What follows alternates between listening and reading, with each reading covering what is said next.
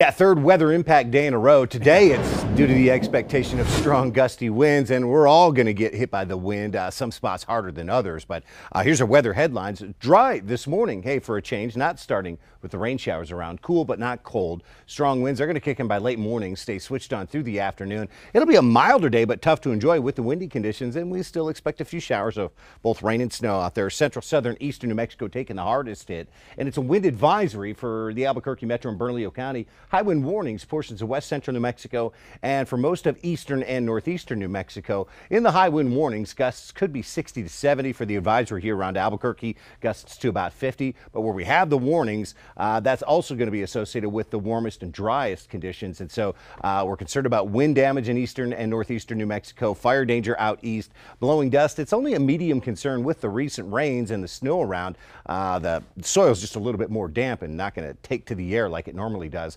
Travel will be difficult, especially across the high terrain, and we're catching some gusts already in the 25 to 30 range in parts of the state. Our early morning numbers, look at south of Albuquerque how mild it is. Most spots are in the 50s. It's still 63 in Carlsbad.